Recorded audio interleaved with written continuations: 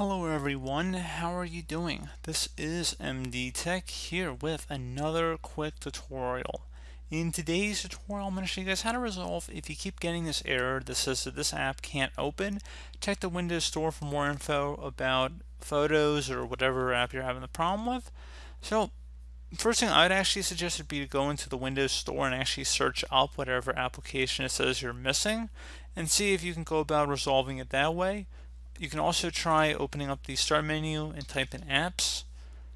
On the best match, it should come back with apps and features. Go ahead and select that.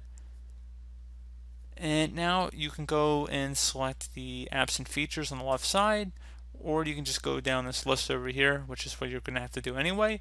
Locate whatever app you're supposedly having the issue with, and you can select the advanced options underneath of it. Scroll down and then select the reset option. If this app isn't working right, reset it. The app's data will be deleted. Go ahead and select reset. So this will permanently delete the app's data on this device, including your preferences and sign-in details.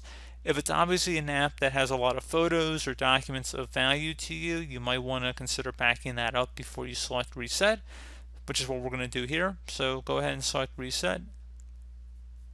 And once that's done, I would suggest restarting your computer and see if that resolves the problem. And you can also close out of here, open up the start menu again, type in Troubleshoot. Best match should come back with Troubleshoot settings. Go ahead and open that up. So if you're having a specific problem, so let's go underneath additional troubleshooters over here.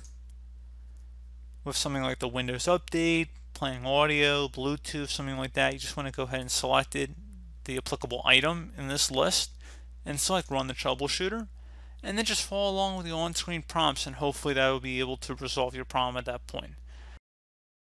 So just guys giving you a couple different ways on how to go about resolving it.